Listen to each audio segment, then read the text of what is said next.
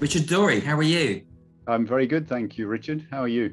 I'm not too bad, thank you. So we've got Richard Dorey from Energy Solutions Oxfordshire to find out a little bit more about what you do and all about climate change. And we hear all these scare stories about climate change. What can businesses do to make a difference given the problems seem so huge and enormous?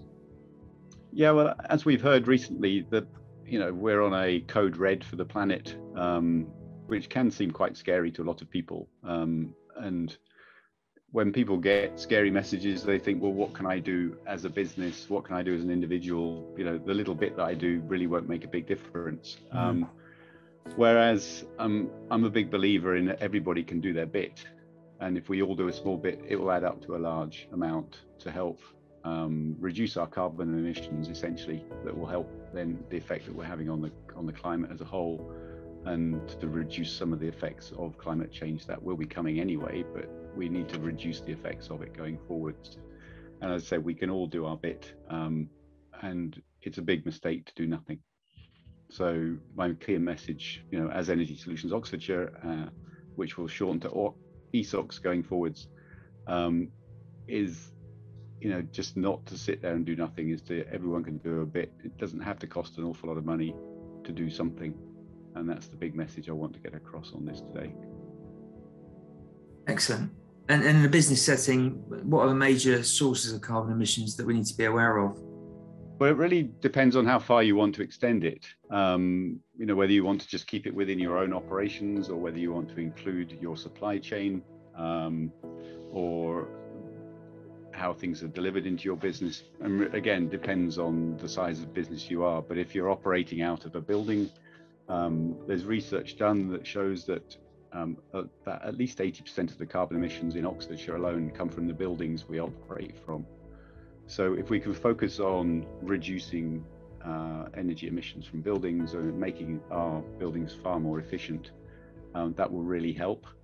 You can look at how you produce your products, if you are into production of products, and how much energy you're using, how you're using energy in terms of can you produce energy on site rather than you take it off the grid.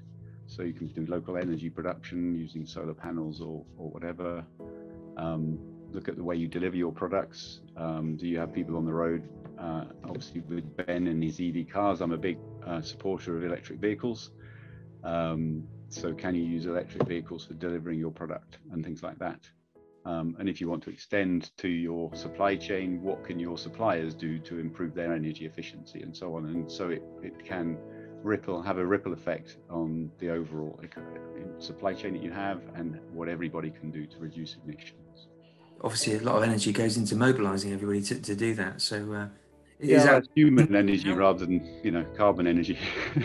But is that how I mean, if anybody's watching and would like to find out a bit more about how you can help them, we have a defined process of what we can do to help businesses. It's good for a business to have a starting point, and there's a good Rowan Atkinson sketch which goes on about having a map and do we know where we're going to and so on. It's useful to know where you're starting from, and we can help with that in terms of doing an audit of your premises, doing an audit of your business, and state how much you are producing in terms of carbon emissions, and then provide a plan on how to reduce those going forwards, whether that's putting energy efficiency into your building, as I said before, producing energy locally through solar panels, using batteries, and so on. And we can build that into a complete plan for the business going forwards, and also provide a return on investment, as many of these things that you can do for your building will actually pay for themselves over time. It's just how long you're willing to wait for that payback. Excellent.